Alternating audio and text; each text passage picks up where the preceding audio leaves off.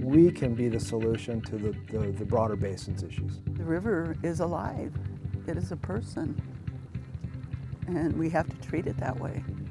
Look, we can contribute to you. You should see us as a benefit, not as an enemy.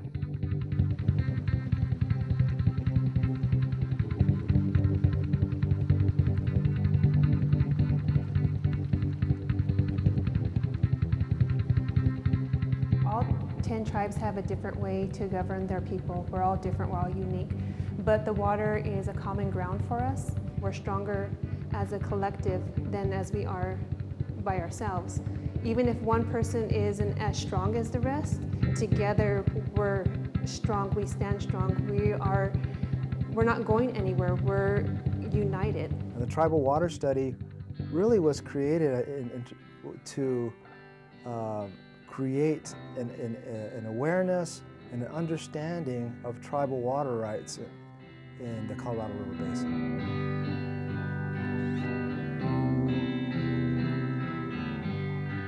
When our reservation was established, that was the promise made by the United States government when they wanted us to be farmers, that we would have water.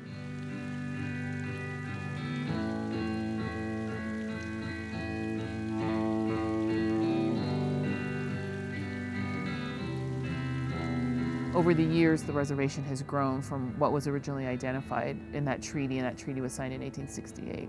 In the treaty, they agreed that the Navajo Nation would be able to thrive on, those words aren't in the treaty, but that's the way I interpret the treaty, is that the Navajo people would be able to live on the reservation according to their life ways and thrive on the reservation. We have not settled all of our Indian water rights.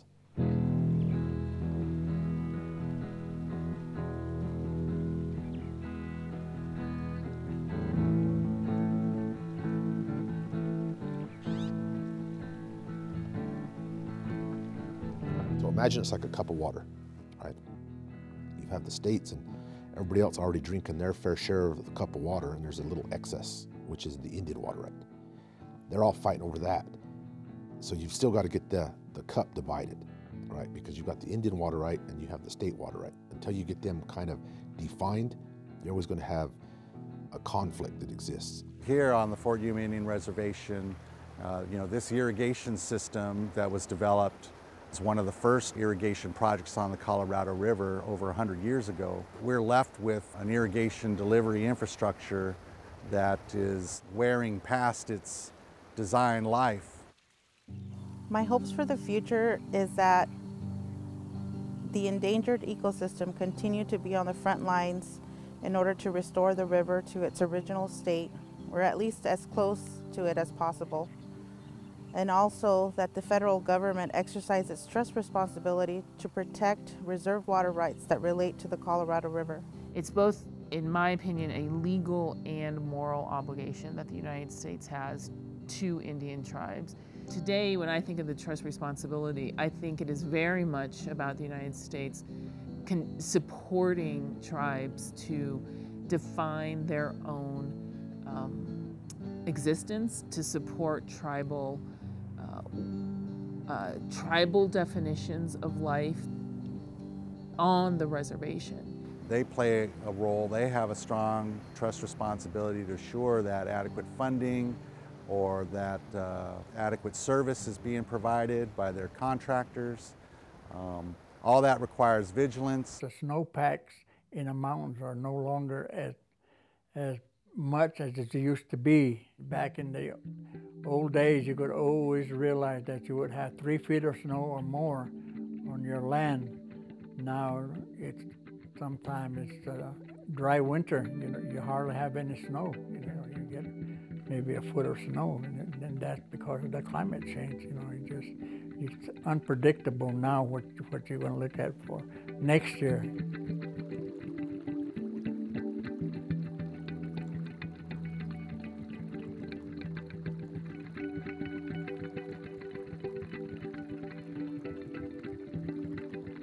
The broader study estimates by 2060, the imbalance will be 3 million acre-feet. And for us, it's no surprise that, the tribes, the total amount of their water rights is close to 3 million acre-feet. And we know that at some point in time, that water will be a target. And so what is it that we do to circumvent that? We become active participants and active partners in the solution. And by having equal access to those development opportunities, the tribes can actually, be the solution for the basin to a large degree. All the excess water left in the Colorado River are tribal waters.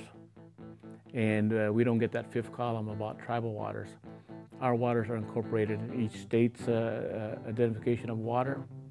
And I think that's why we started the project about to discuss and put a brand on Native American water in the Colorado River.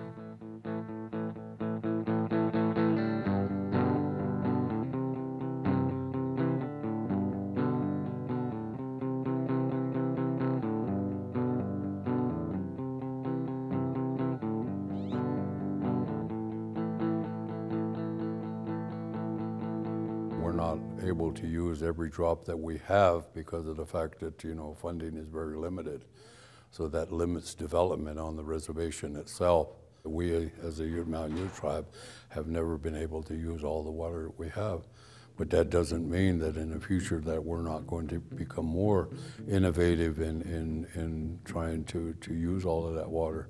Those that plan on and base a lot of their growth on the excess water that's going on downriver, pretty soon that's not going to take place. There is going to be no excess water from tribes because we are working harder than ever in order to make sure and to ensure that we protect our own selves by utilizing every drop of water that we possibly can. It's going to be used for what it was originally intended for on the reservation. The Tribal Waters Study studies different development growth scenarios. There's slow growth, static growth, and fast growth. We're developing our economy at a real fast pace, and we got to have that water being brought from the river to the nation, both throughout the whole nation, for economic development, for ranching, for farming, all of those. Housing developments, that was one of the things in the past we looked at, was a whole development on the southern half of the reservation, basically a small town. And along with that would come all the water from domestic use and business use and things like that. So I think for us, it's coupled to development. So expanding agriculture would be one of the big ones if we could achieve that.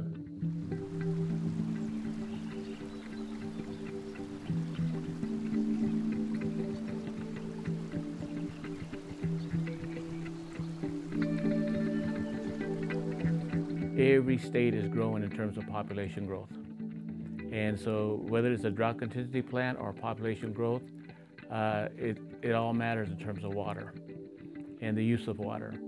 Now, if you go to presentations presently about the drought contingency plan, they never mention population growth. They only mention the drought. So you can have an ease of the drought in the near future, and it'll still have impact because the population is growing so large.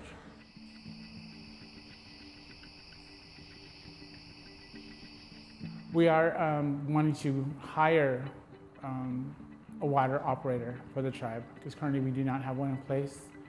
We did have one before through a grant, but right now we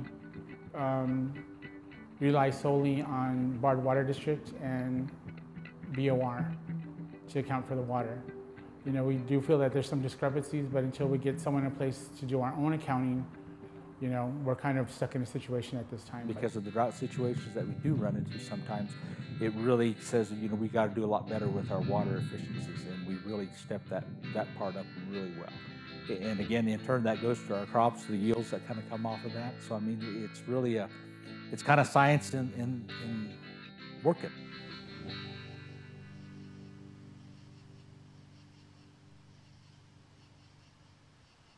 So the value of water is really high once it goes into retail. No one wants to discuss that. And I think that, but everybody within each state knows how much the water is benefiting the state and the non-Indians.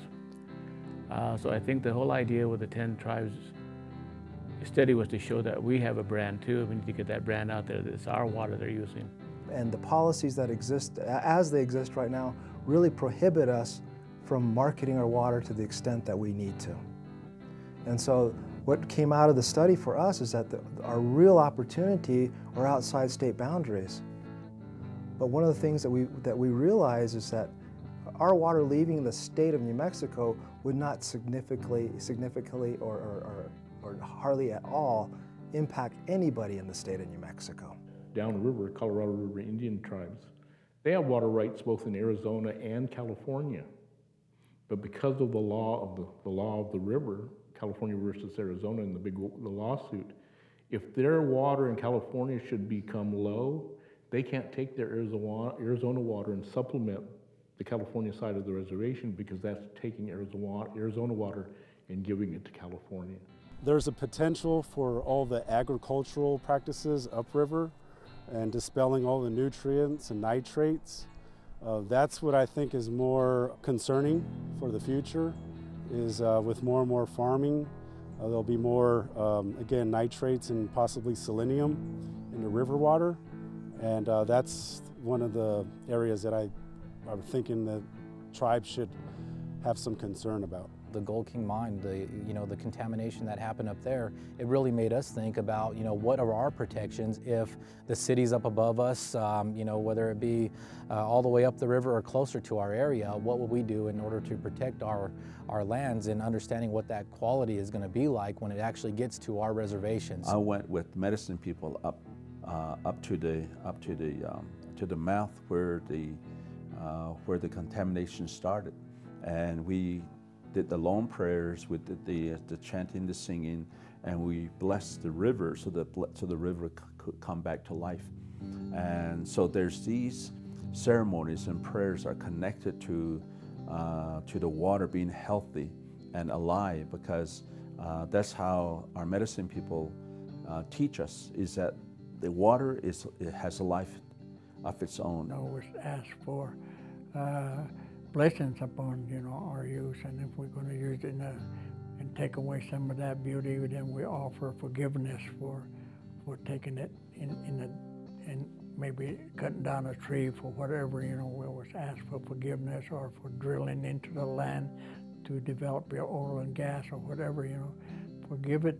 And if we're developing houses and changing the landscape or whatever, forgive us for changing the way the Creator has put things together. The river in itself has, always been, who we are. It is who we are named after. Our name, Ahamaka, that is people of the river. And so we come from that. When it was wild, we used to swim in the river. It was just like our playground. That's all we knew. And so for us, it's very important for us to protect that for our future. The river continued all the way across to the other side. There's another mesa area on the other side in Yuma. The river was full of water. So all this, even Yuma was underwater. El Centro was underwater. So all those certain municipalities were underwater. We were underwater. And the tribes occupied the mesa area, which is, I think, we're pretty much on the mesa area here that got, of course, destroyed at some point, making this canal, All-American Canal. We're always told after the fact, or we're told once it's already been decided upon. People are signed on the dotted line, and the tribe was not even consulted with. And I think, with the 10 tribes, that's the one thing that we all stand for, is that, that none of our rights are infringed, and that as a group, as a unit of the 10 tribes, that we support each other. If they so decide from a tribal leadership perspective, they can be part of the solutions that people are looking to and provide more flexibility in the system that will benefit everybody, as well as the tribes and its members too. Right now, states need to And the federal government needs to really take a closer look at tribes because they have a certain expertise or a certain knowledge that I think they didn't really value, but I think tribes in the future will have a lot more influence because they have the history of the tribe itself and being within these geographies. So I think they'll play a key role, you know, in the future going forward, if they are at the table. If they're not at the table, then they're again, you know, you're just right back in the fight.